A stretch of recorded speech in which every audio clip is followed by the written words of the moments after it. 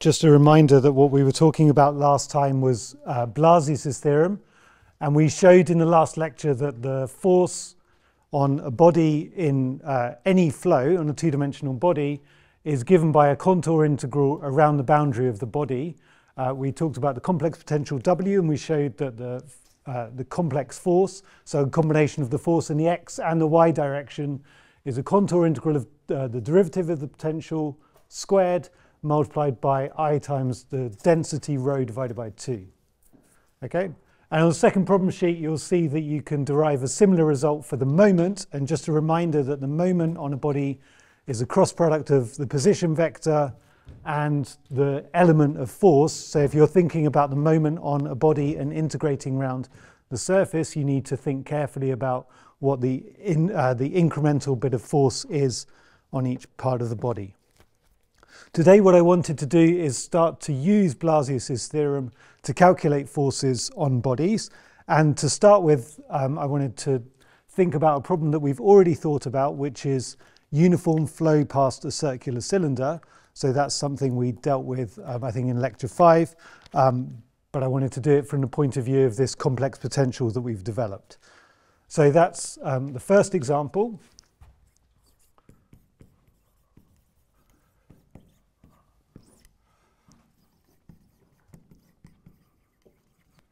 So we're talking about uniform flow past a cylinder.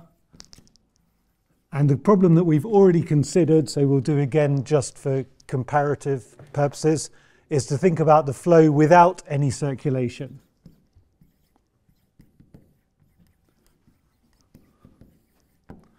Okay, so we've already seen that what the complex potential is. We did that in the last lecture. So we saw that W of Z can be calculated using Milne-Thomson's circle theorem, and the result of that is that you find there's a UZ, which is the complex potential of the uniform stream, and then the term that you get when you use the circle theorem gives you plus A squared over Z, where A is the radius of the cylinder. So what we need to do to use Blasius' theorem is first of all differentiate this. Okay, so we do that straight away. So if I differentiate this, I just get 1 minus A squared over Z squared. And then if I do the integral that the Blasius' theorem tells me to do,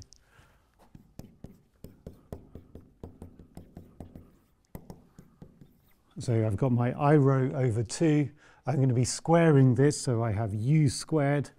And for the moment, I'll just expand out the integrand. So I've taken out a factor of U squared. I've got 1 minus 2 A squared over Z squared plus A to the 4 over Z to the 4 dz. Okay?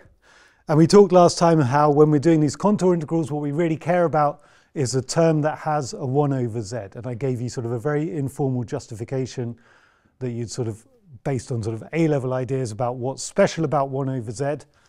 But in this case, we can see that there is no 1 over z term. There's singularities like 1 over z squared, a double pole and a quadruple pole, but there's no simple pole.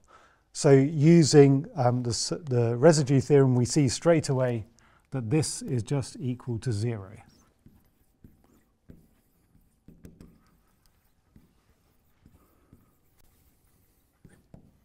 Okay, so this is actually, as I say, this is a problem we've thought about before from the point of view of calculating the velocity potential phi, and we've just redone this calculation using the more general framework that we've developed, but we've got the same answer, so that's good.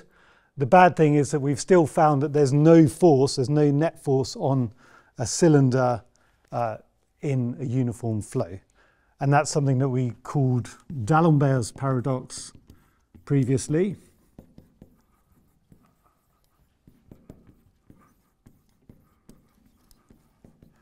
Okay, so it's exactly the same thing that we saw before, and I think it was example 3 in lecture 5, if you want to look back at how we dealt with that problem or how we found that problem last time. But this is kind of a bit of a problem in that it's not what we expect from everyday life. And I wanted to try and, if you haven't seen the demonstration before, I wanted to show you that there is a drag force on things. So I'm going to try and do a demo if I don't get too tied up with my extension lead. So you've possibly seen this kind of thing at a science museum somewhere, where you take a hairdryer and you just put it on and you use a ping pong ball and just watch what happens to the ping pong ball afterwards. Okay, so I'm going to try and turn it on, and if I increase the velocity,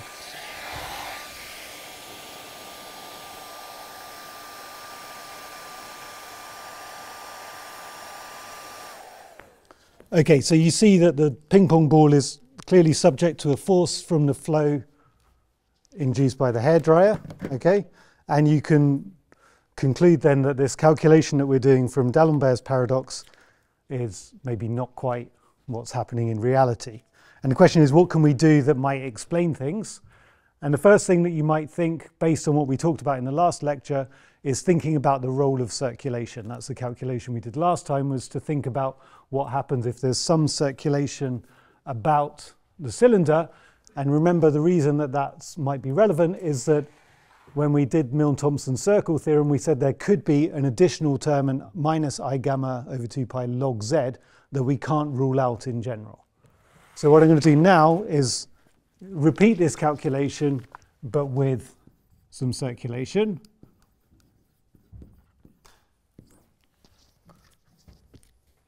So uniform flow past the circular cylinder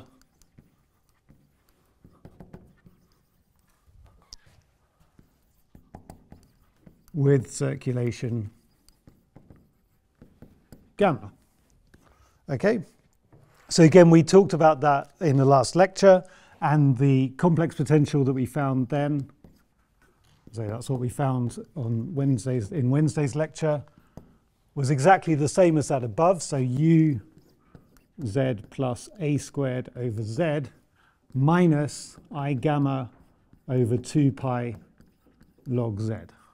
Okay, and you might remember that the reason we can't rule this out is because it has the contribution from this point vortex essentially decays in the far field, and it still has mod z equals a as a streamline, so we have to allow for this possibility.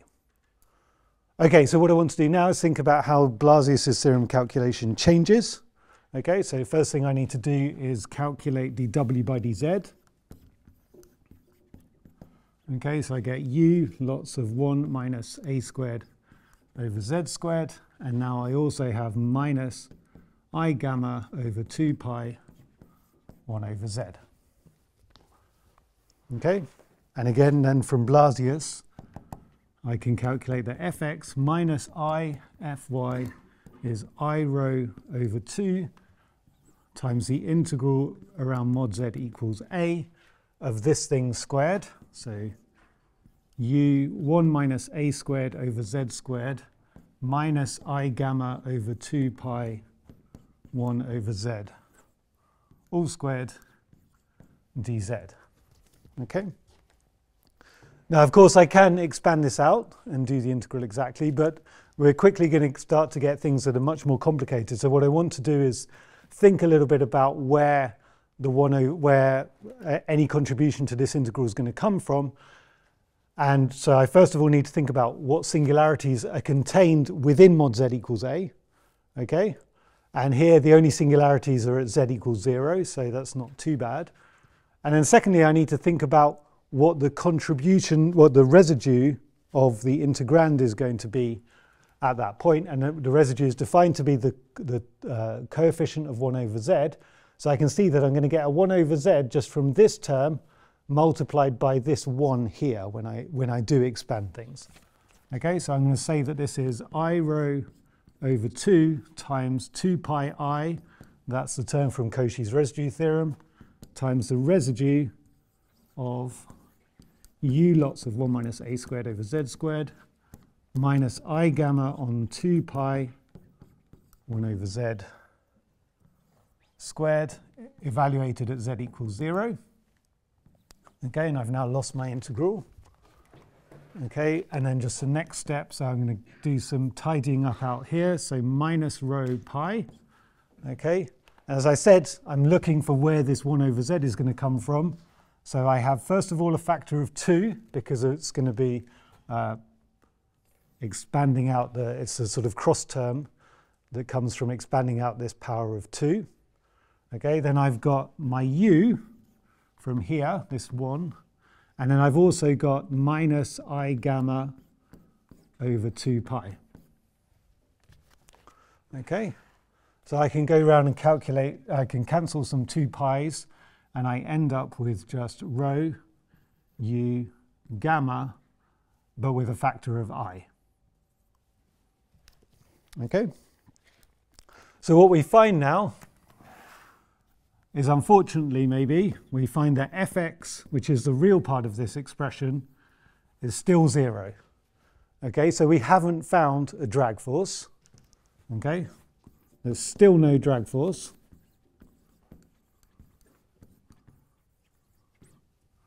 Okay, so D'Alembert's paradox is still there.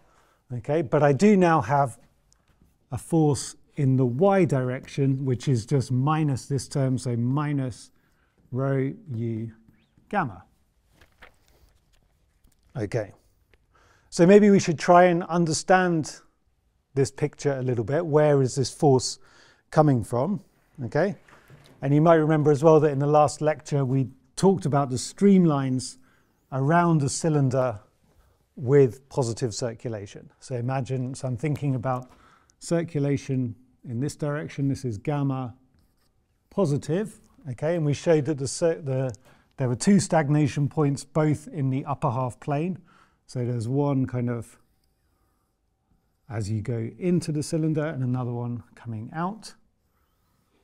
Okay, and we also showed that sort of the streamlines kind of largely just kind of follow the contour of the cylinder on the outside. Okay, so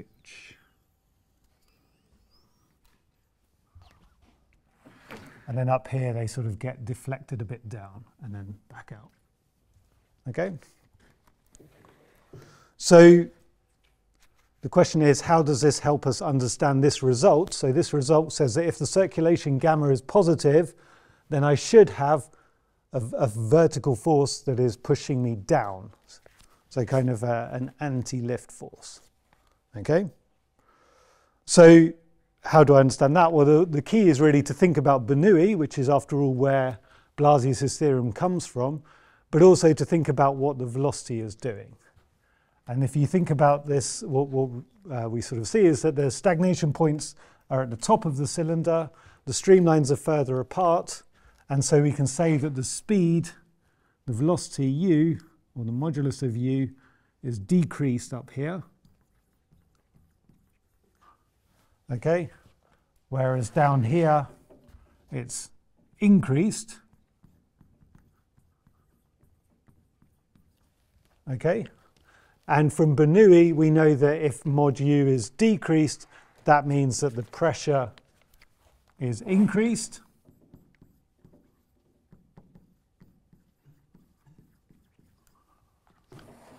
And down here, sorry, I'll just write it here. That means that the pressure is decreased. Okay, so if I think about the pressure, I have a high pressure at the top and a low pressure at the bottom. It's natural then that I get a vertical force kind of pushing me down.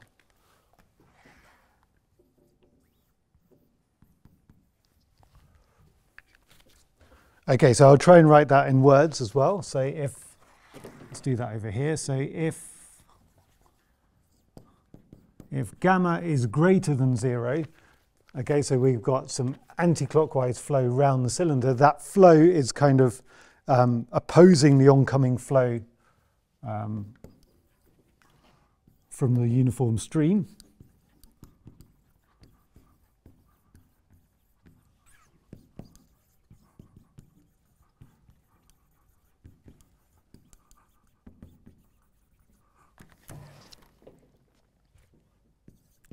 And in particular, it does that above the cylinder, which is where the stagnation points are.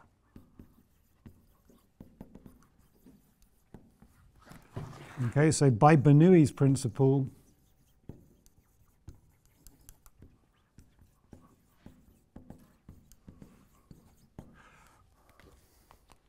there's a higher pressure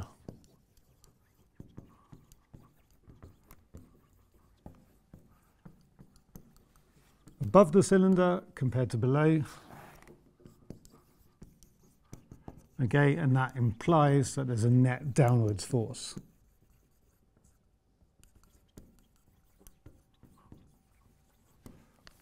Okay.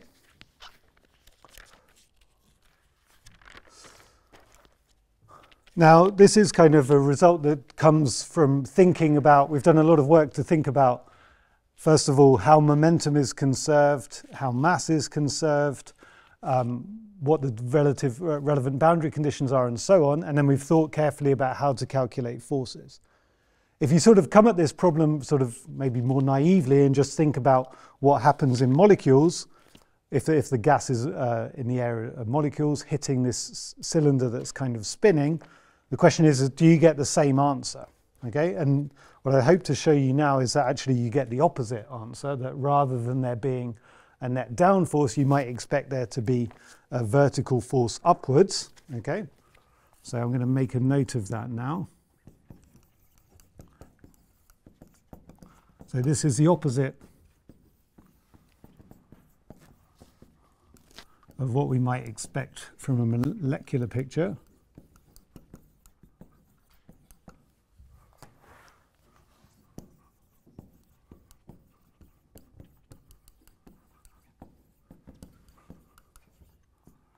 Okay, so if I was thinking about this and thinking about individual molecules of gas, I'd say that I've got my cylinder going to the left, so molecules of gas are coming from the left to the right in the frame of the cylinder, okay? And I kind of have this picture that the cylinder is spinning, okay?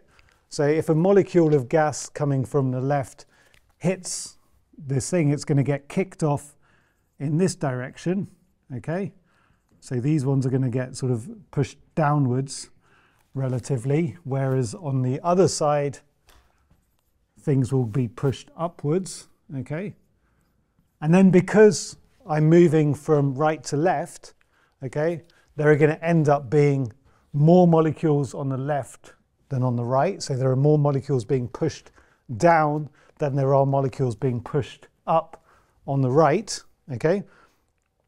And so you would then expect that the sort of reaction force of these guys being pushed down would push the cylinder up more than the reaction of these molecules being pushed up would push the cylinder down, okay? And then the sort of consequence of that would be that the force should be upwards. So there's fewer behind the cylinder pushed up.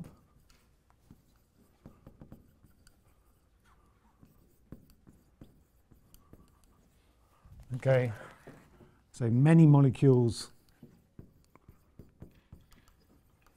ahead of cylinder are pushed down.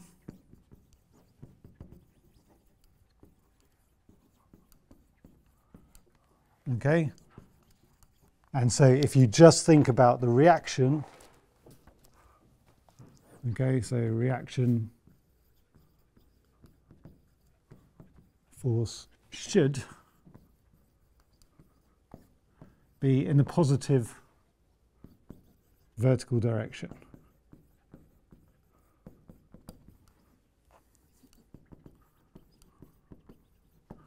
Okay, so the question then is, well, which of these two points of view is right? Okay.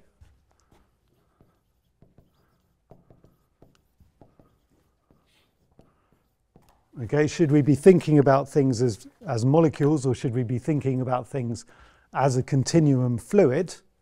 Okay, and this is a bit hard to demonstrate and it may not work very well, but I'll give it a go. The idea is that if I make something spin, okay, then it should curve, okay? And this is, so if what I'm going to try and do is hit the table tennis ball somewhere over there, so please catch it, okay? But the idea is that if I make it spin in this direction, okay, then the second idea that I gave you would kick molecules in that direction, so you'd expect the table tennis ball to go in that direction, but if the sort of Bernoulli calculation is correct, then you expect it to curve that way. Okay, does that make sense?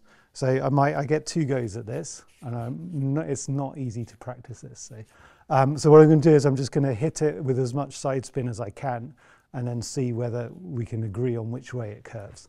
Okay, so let's see. This is not personal if it hits you, I'm sorry.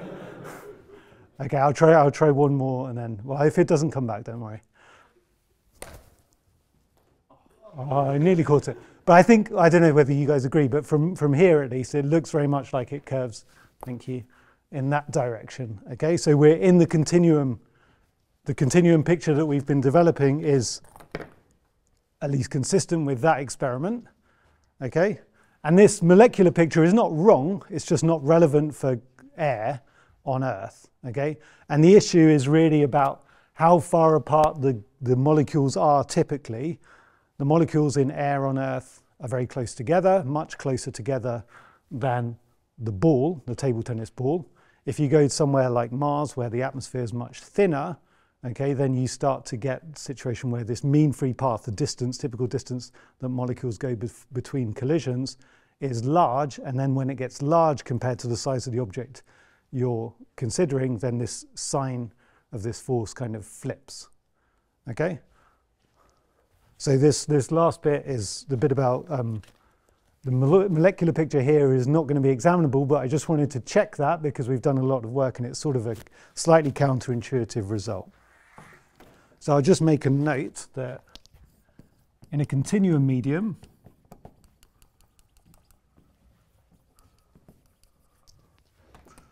okay, which is what we're considering in this course, okay, the Blasius calculation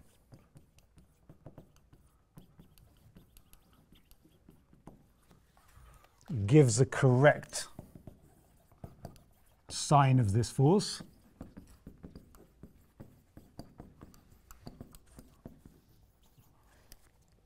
Okay, so in a rarefied gas, that's more like the atmosphere on Mars, okay, and it has a technical definition that we don't need to worry about.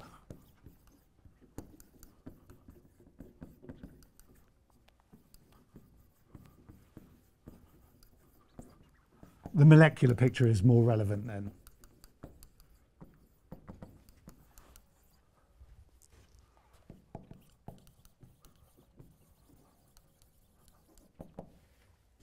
Okay.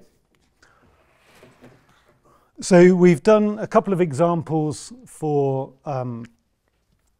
using Blasius' theorem to calculate the drag force, well, the force on a body in a uniform flow with and without circulation.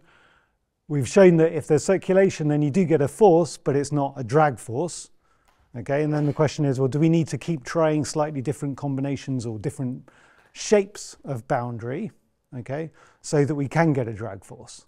Is that what's going wrong, and is that what's happening with D'Alembert's paradox?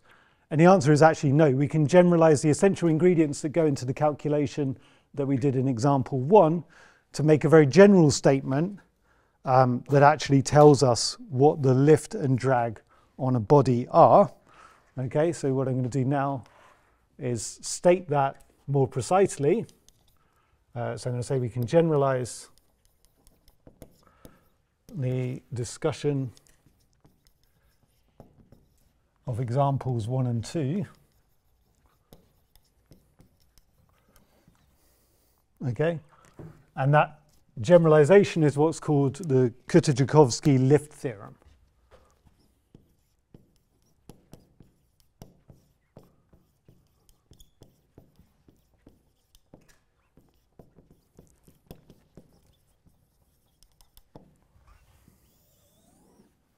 Okay, so the statement of the lift theorem is that we suppose that there's fluid flowing, okay, and we want to neglect the possibility of there being any singularities in the flow. So we're going to suppose fluid flows steadily, okay, at speed u past an obstacle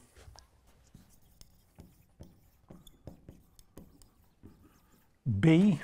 Okay, and we're going to think about that obstacle's boundary. So I'm going to say that which is bounded by a closed curve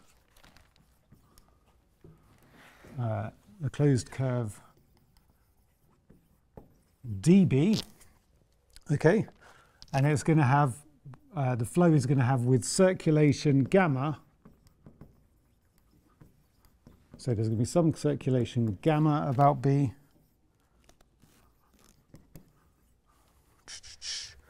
But crucially, there are no singularities in the flow. So there's no vortices, no dipoles, no point sources or sinks. Okay, it's just this uniform flow.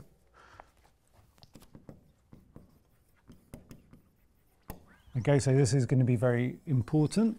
Okay, the statement is that the obstacle experiences no drag.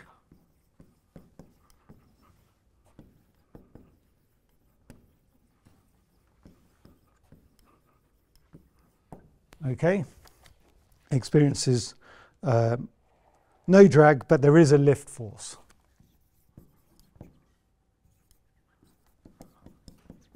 Okay, and maybe the surprising thing is that the lift force L is exactly what we found up here, just minus rho u gamma.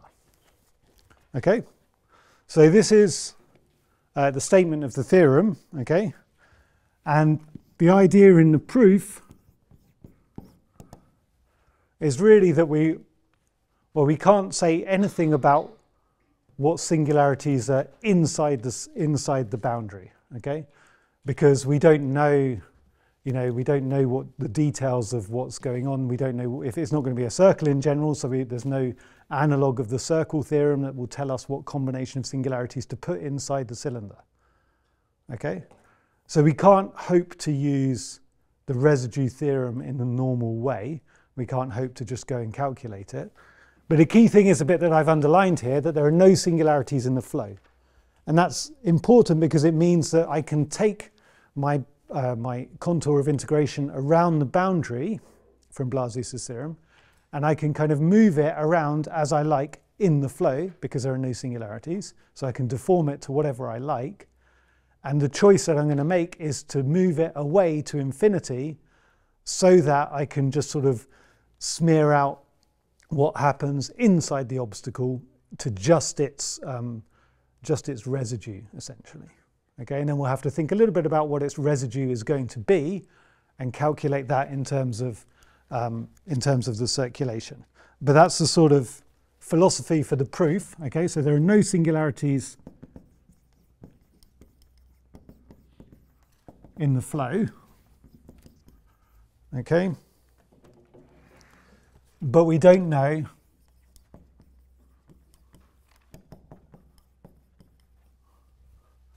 what singularities are contained inside the obstacles.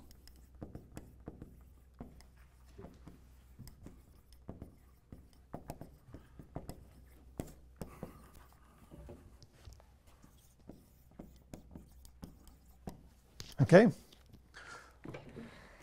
so the sort of philosophy is that let's try, well, so we can't use the, sorry, that tells me that I cannot use the residue theorem in the usual way.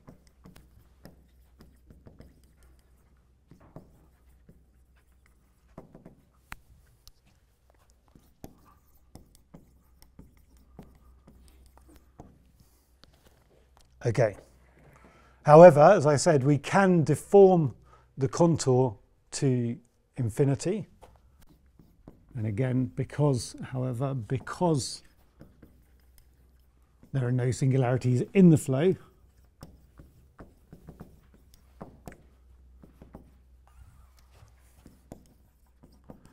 okay, we can deform dB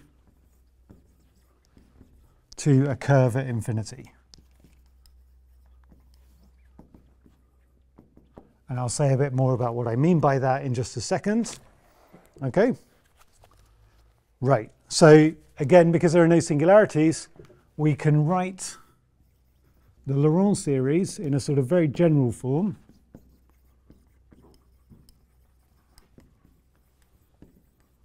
Okay, okay, and this is where it's really key that I've moved my contour out to infinity.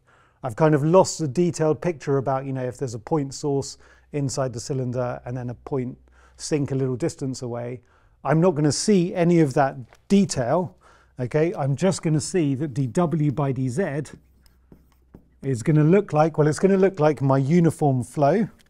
Okay, so it's going to look like u e to the minus I alpha if I have my stream at an angle alpha. Okay, but then the most general thing I can say apart from that is that there are going to be some powers of z. Okay, and I'm going to think about the leading term that I care about is the b1 over z. Okay, and I'm going to expect to have order 1 over z squared. Okay, and this is valid as z goes to infinity. Okay, so that's my general, the most general thing I can say about the Laurent series. So what I need to do now is I actually need to use Blasius' theorem and try and calculate what this force is going to be. Okay, so I'm just going to do that. Okay, and I'm going to consider a very particular path. When I say this path at infinity,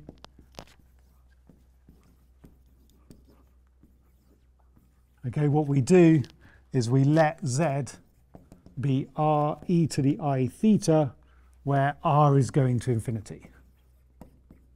Okay, so I'm deforming my contour to be some very large circle. Okay. So what do I have? Maybe I'm going to do this over there. So I've got my Laurent series for dW by dz. Now I'm just going to use Blasius' theorem, which says that fx minus I fy equals I rho over 2 times the integral. Okay, so I've turned my integral around dB into an integral from 0 to 2 pi, okay, of dz, which is going to be ir e to the I theta d theta.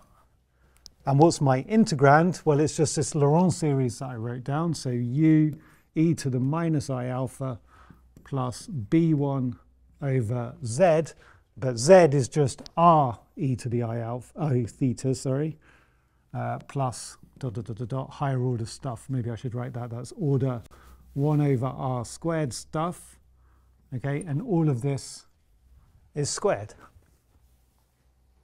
Okay, so now I can just calculate this, and again it gives you another perspective on the residue theorem. All of the stuff that doesn't have a e to the 1 over z in it is just going to be periodic. The stuff that has a 1 over z in it, you get this e to the I theta cancelling with this e to the I theta, and so there's no periodicity, and you end up picking up a 2 pi times that term.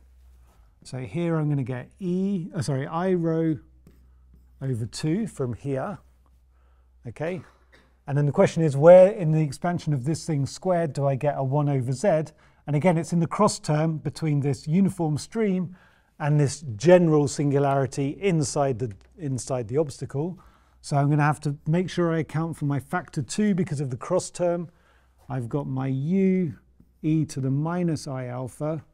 I've got my b1.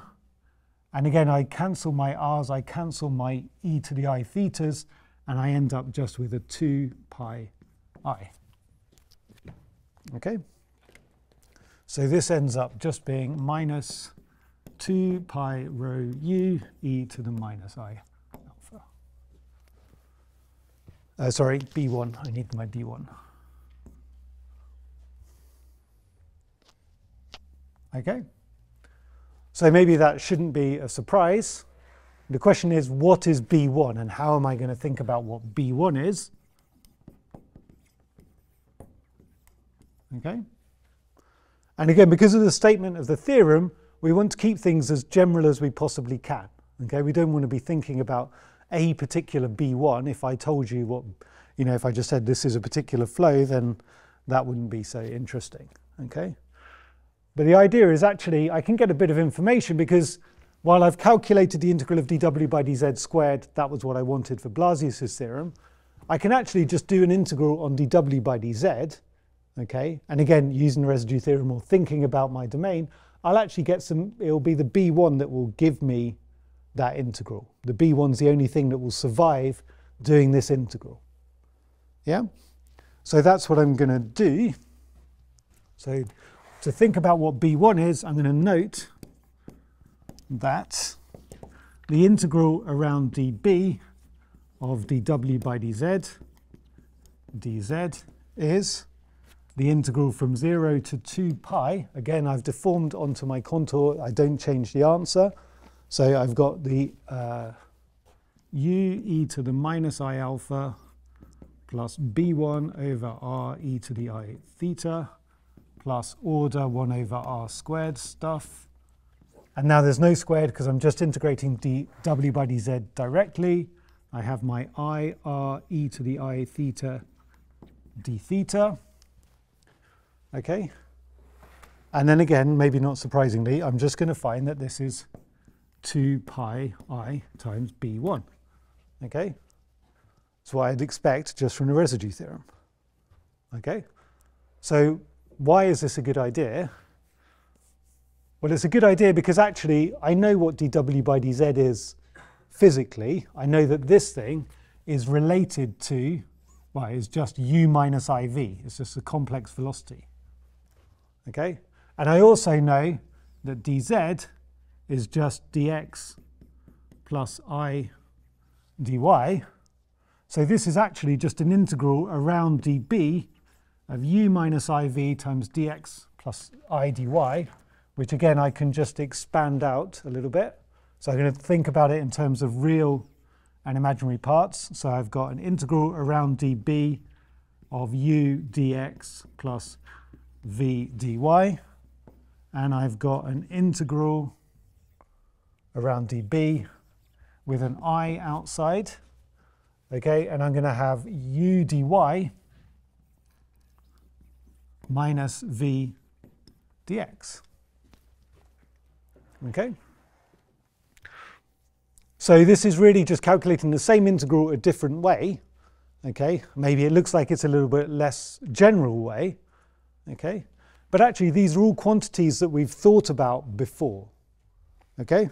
So this is just the integral of the vector velocity dotted with dx. Okay? And this is just the integral of the vector velocity dotted with nds. Okay, so I'm just going to quickly make a note of that. So this is just u dot dx, and this bit is just u dot n ds. And then we've seen a few times now these quantities. This integral of u dot dx is exactly the circulation.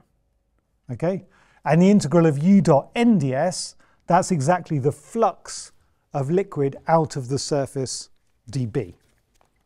Okay, so these integrals are actually exactly gamma plus IQ, okay, where gamma is the circulation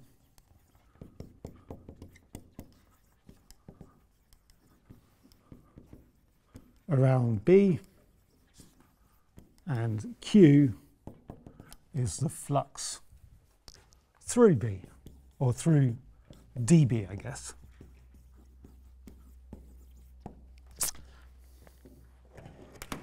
Okay,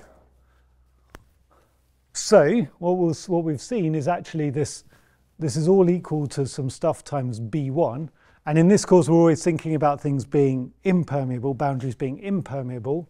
Okay, so here, okay, we have Q equals 0, okay, because the boundary is impermeable.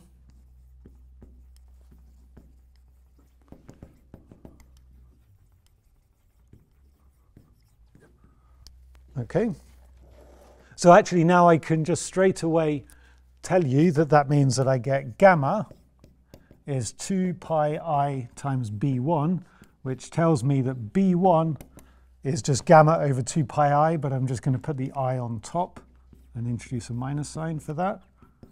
So minus I gamma over 2 pi. Okay. And then if I think about what I wanted to have, sorry, I've lost it now. Just at the top of this board, I've got fx minus ify is exactly minus 2 pi rho u e to minus I alpha B1. Okay, so I'm just going to write that down.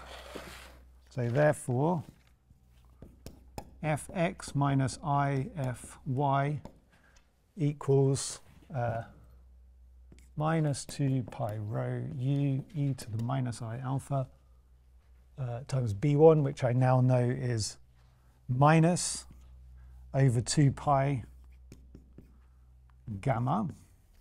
Okay.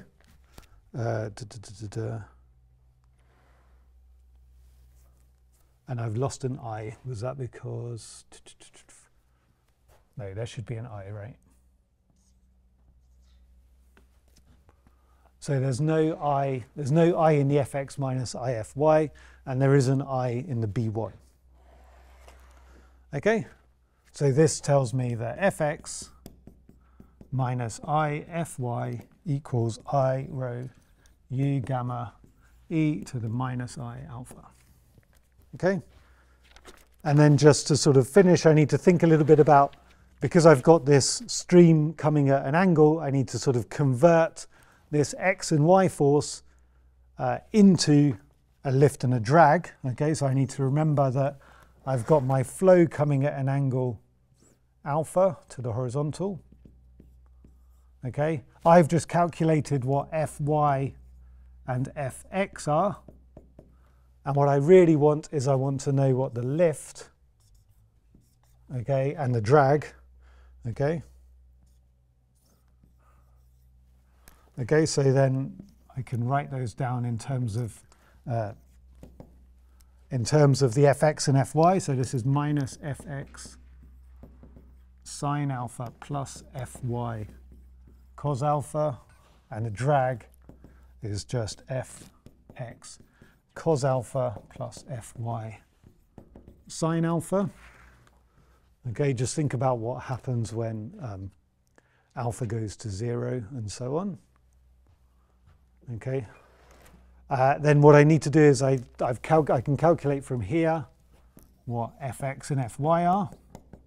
So fx is just going to be the real part of this, but because of that I and the minus I sine alpha, I get rho u gamma sine alpha. Okay, and I get that fy equals minus rho u gamma cos alpha from the imaginary part, and being careful about minus signs. Okay, so therefore my lift is this thing times minus sine alpha, okay, plus this thing times cos alpha, and I end up with just minus rho u gamma with a cos squared plus sine squared. Okay, and my drag is this thing times cos plus this thing times sine, and the terms cancel, and I find that d equals 0. Okay? So that concludes the proof of the Kutter-Joukowski lift theorem. Okay? And what this tells us is that whatever we do in 2 dimensions, we're never going to find a drag force. Okay? For uniform flow past a 2-dimensional cylinder, okay, so it can have whatever contour you like. If it's 2D, you won't get a drag force. Now, of course, that sort of contradicts the experiment I did with a hairdryer and the ping pong ball, and that's because everything we're considering in this course is ideal flow. Okay, so there's no viscosity, no turbulence, anything like that. Okay, and so the sort of formulation that we have won't allow us to calculate what the drag force on a sphere or a cylinder is. If you're interested in that, you should do the Part B course, Viscous Flow, next year. But it does allow us to calculate other kinds of forces on bodies. So we can't think about uniform streams maybe, but just to finish the lecture, I want to think about another example. So I'm going to call this example 3, just to follow on from the 2 examples at the beginning of the lecture. And this is a doublet, okay, or a dipole outside a cylinder of radius A.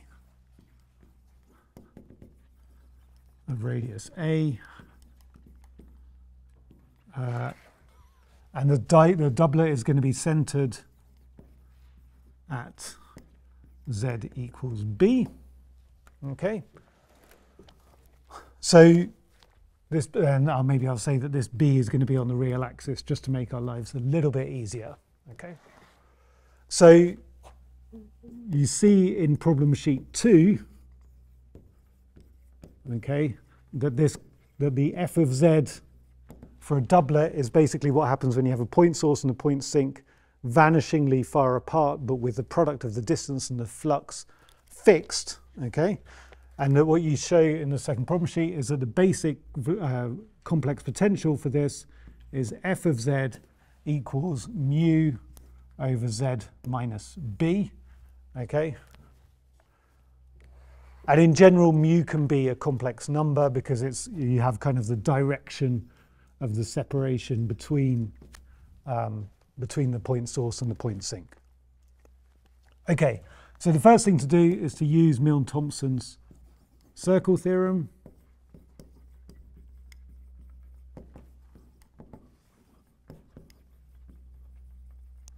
Okay, so what we have then is that my W of Z, my complex potential, is the complex potential that I would have had anyway. So that's just f of z, sorry.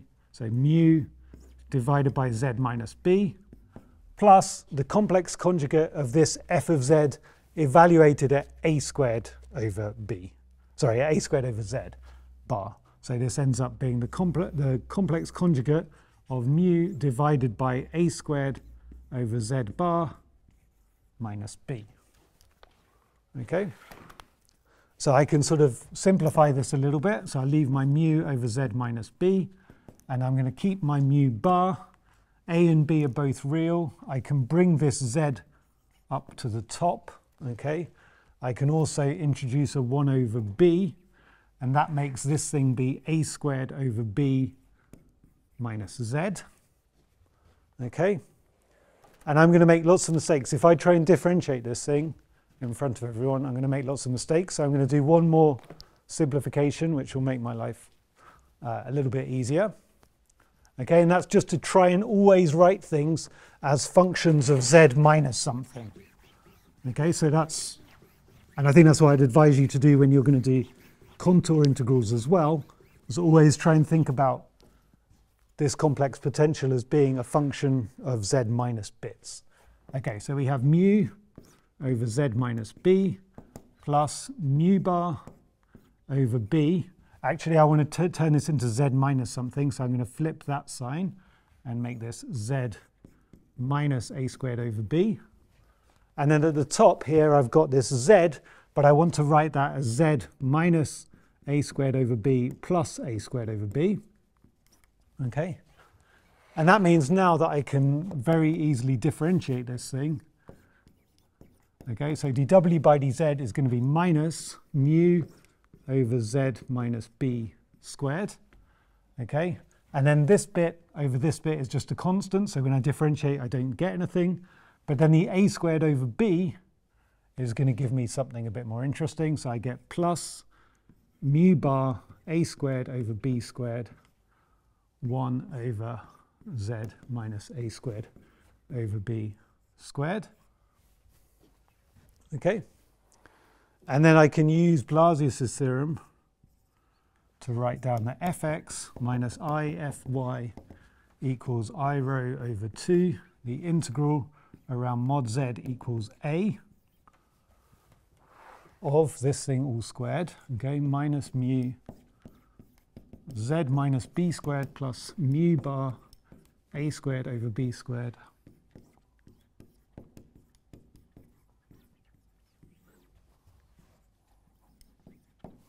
okay, and we're just about out of time, so I'm just going to get this to the place where we know what residue we need to calculate, and we'll talk about it in the beginning of Wednesday's lecture. So I'm going to get a 2 pi I because I'm using the residue theorem. I lose my I, so I get minus pi rho times the residue. Now, what singularities are inside the cylinder? Well, there's a singularity at z equals b, but that's a doublet itself, so that's outside the cylinder. And there's a singularity at z equals a squared over b, that is inside the cylinder, so I need to worry about that. So I'm going to need to calculate on Wednesday morning the residue of this thing squared, so mu over z minus b squared plus mu bar a squared over b squared 1 over z minus a squared over b squared at z equals a squared over b. Okay, so that's exactly where we'll pick it up on Wednesday morning. Okay, thank you very much.